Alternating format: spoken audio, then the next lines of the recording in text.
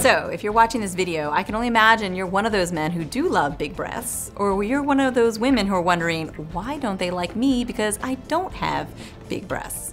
So the only thing I can tell you is that sometimes men have a strong preference, and it could be for breasts, or it could be for long legs, or it could be for a nice bottom.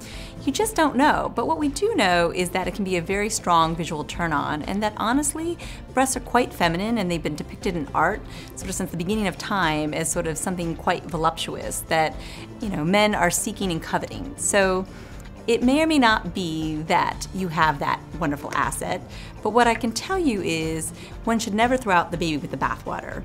That either you're the man who likes breasts, or you're the woman who does or does not have those breasts. The most important thing I can tell you is focus not only that one attribute, but all the other things that draw you to and attract you to a potential partner. Because they may have that one special ingredient that makes it so much easier to get turned on spontaneously. But you can't lose track of all the other wonderful qualities, both visually and experientially, that attract you to this one special partner.